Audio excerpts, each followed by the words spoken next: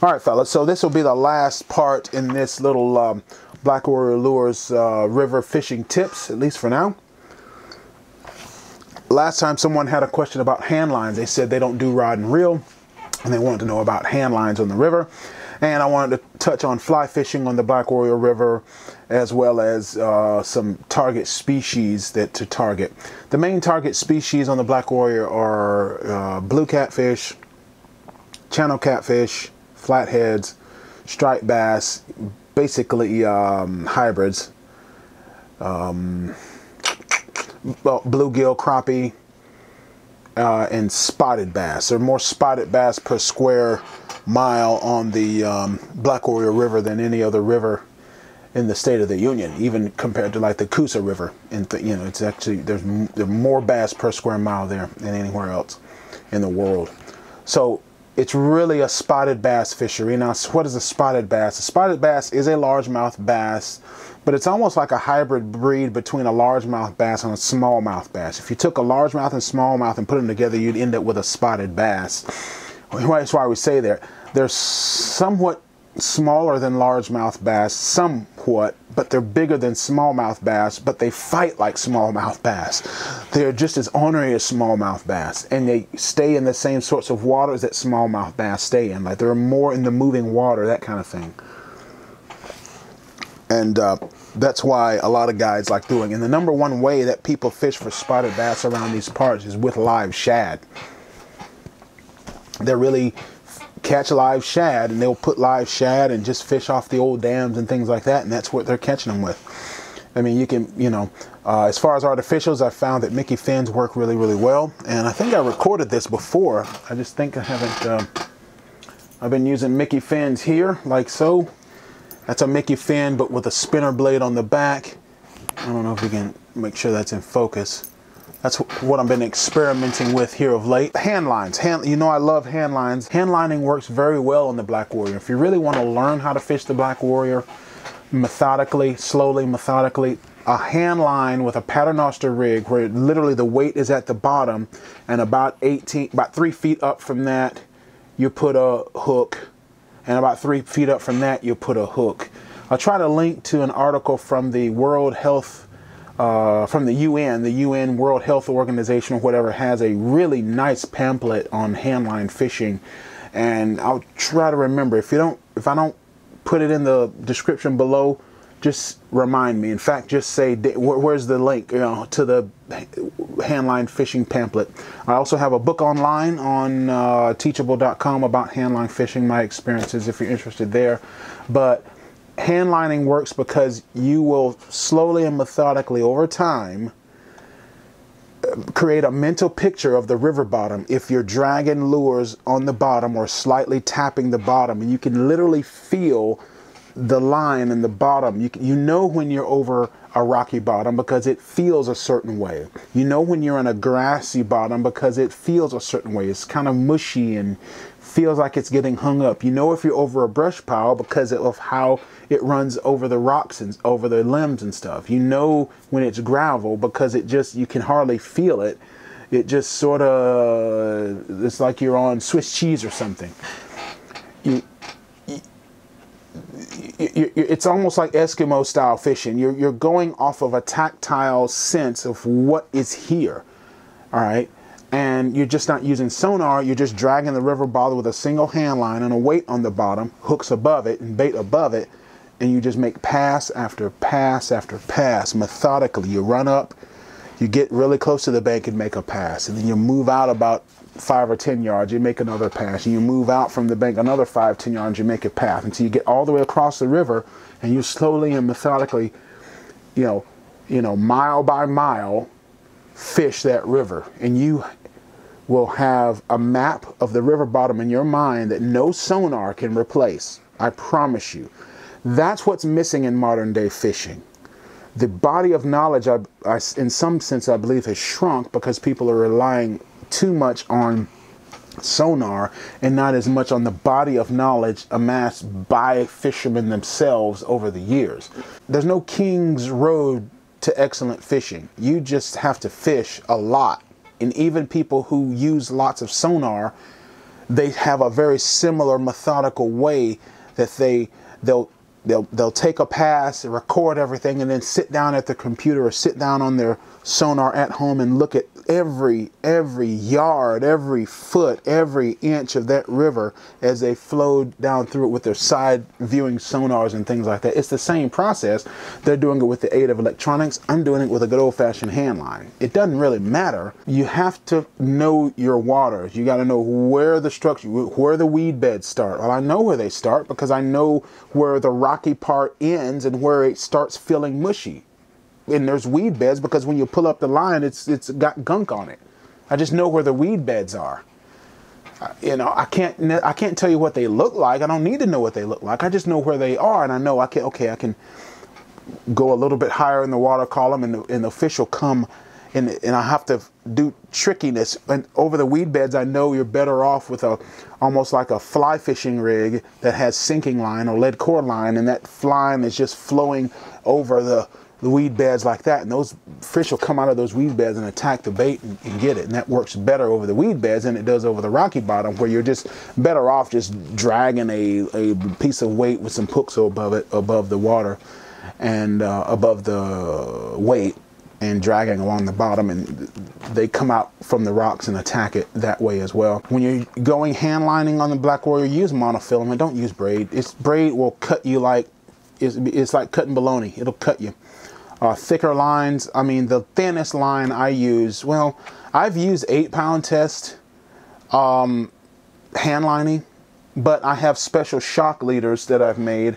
In fact, I was tying up some shock leaders for my jug lines I'm going to experiment with either this week or next, so that it absorbs the shock. I mean, when you're hand lining, you don't have the bow of the rod taking the brunt force of the fish hitting the line. You're totally at the line's mercy. So you have to learn how to. This is the best drag ever invented. Okay? Nothing is more sensitive than this. A lot of rod and reel people don't like to hear that because they don't want to realize that their $250 rod is nothing compared to this. All right? And you use monofilament because you need the shock absorption. That stretch works for you. And I even put more stretch in the line because I put twisted leaders on mine. If you haven't seen that video, go check it out. It adds shock absorption but does not lessen the sensitivity. 20-pound test line, that's what I use for the main line on my hand lines, and then I usually will go down to 8-foot section of 8-pound line. I just, you know, light line, small hooks, live bait are just always my default. I just don't catch that much with heavier lines and stuff, and bigger baits and stuff. I don't catch as many fish, and I catch a fewer variety of fish when I upsize everything. Carolina rig, if you're gonna go hand lines, there's basically 2 rigs. You have the paternoster rig, weight at the bottom, hooks above it, and then you can say a Carolina rig where the weight's up top and the hooks are at the bottom, but instead of a Carolina rig, you're much better off using like a sinking fly line rig. Go ahead and put 20-pound test as your backing, right? 20-pound monofilament as your backing, and then you put 100 feet of weighted fly line. You can get on AliExpress, type in weighted fly line, buy some 7-weight weighted fly line or something like that. It sinks at like 6 inches per second, or you can buy lead core line. But I'm paranoid about lead. I just don't like using lead. I'm just paranoid about it because it's poisonous to the human body. That kind of thing's toxic. Just don't be eating Vienna sausages while you've got your hand on that lead core line. Fly line is going to be the most comfortable to your hand, and especially if it's a weight forward sinking fly line. All that weight is forward. There's more weight toward the end of the line than there is toward the middle or the back of the line. That's going to get more weight down into the water column and go down, you know. So, and at the end of that, I would put maybe a 3-foot long one of my shock leaders, and then another couple of feet long of 8-pound test line, and that will just flow in the water very naturally. It's the most natural presentation of all time. My paternoster rig is more accurate in terms of depth, but in terms of natural presentation, nothing beats that natural flow of that line in the water, right? think about how, if you've seen in the river a leaf that's down in the water and how it just naturally flows and undulates and rises and falls and flips over. That's exactly what happens when you're using fly line and lead core line. It's way more natural, and I catch more fish with it. And that's why I ordered me some 7-weight fly line. I'll put one on my fly rod, floats in 6-7 weight, and I'll probably rig up one of my hand lines with it, and go from there. So that's what you want to concentrate on with hand lines. Now, as far as fly fishing on the Black Warrior River, you can do it. I mean, because I'm using the same rig with my hand lines that I would use with a fly line. There's no difference. There's no difference. And you got to realize I don't cast. I just troll and drift. Now, where the fly rod will, especially if you had floating lines and long leaders and all that, where it works best is during the mayfly hatch. If you can just get on that river daily during the spring in May and June and find where the mayflies are, because they hatch by the millions, and there's like a couple of days where there's just millions of these mayflies and they're just dropping in the water. It doesn't matter what the moon is doing or anything. If that mayfly hatch is happening, those fish are feeding, period. And you can just cast anything off into the bank, and as it slowly sinks, it doesn't even have to sink, they'll just hit it. You could put anything on there. It doesn't matter. You could put it doesn't matter. You can put live bait. You can put artificials. You can use some of my amp flies. You can tie your own spider patterns. Whatever you want to do, they'll bite. They'll hit it. They'll just hit it because it simulates all those millions of mayflies are just hitting in the water. It's like the ultimate chum. It's the most ultimate chum that you've ever seen. But it only happens a couple of days a year. So you got to hit it just right. If you don't, you just miss it. You can't wait till tomorrow because they'll all be gone. That's why I'm all in favor of using things like chum to simulate those sorts of things, and using things like chum to gather the fish to you or bring them into an area, or things like trolling to find the fish. Now, the way I would fish the Black Warrior River, the section of the river I'm talking about are the big riverine lakes that are dammed up and used for barge traffic like that. I would fish it 2 ways. If I were fly fishing, I'd have 2 fly rods, both 7-weight. I wouldn't go lighter than 7-weight, because you're always going to end up catching a bass or a catfish. And you know, if you're there was a crappie fisherman friend who I think he sees me fishing below the dam there a lot, and he was just out crappie fishing in the main channel. He's just fishing crappie rods, 6-pound test line hooked into like a 20-pound, it was like about a 25-pound flathead. You know, you don't catch flathead all that often. And it took him 20 minutes to wrestle that flathead in. And right, he did a 6-pound line. So why do I need 20 and 30-pound line? Okay, assuming that he doesn't get under a rock or tie up around a log.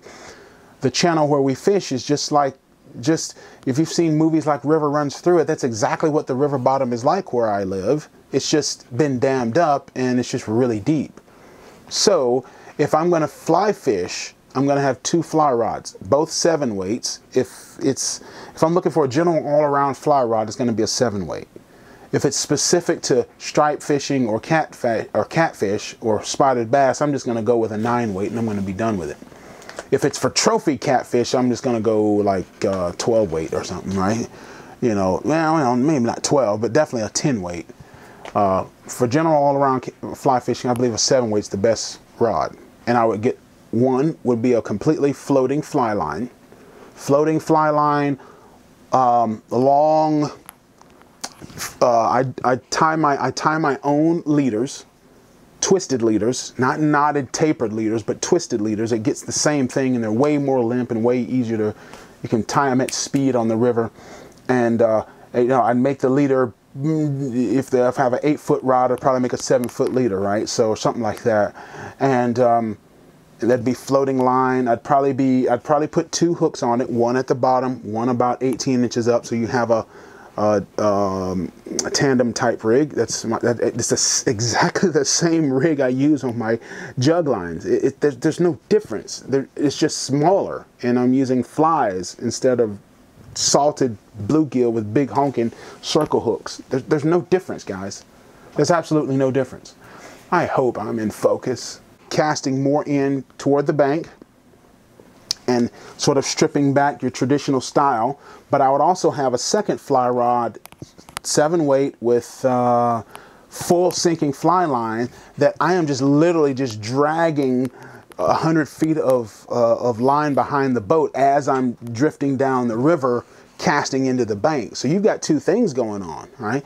Just because it's fly fishing doesn't mean people have this idea, oh, fly fishing means this, or it means this. It has to be this, and it can't look like anything else. When in fact you have an entire reservoir of knowledge that you can apply to this, right?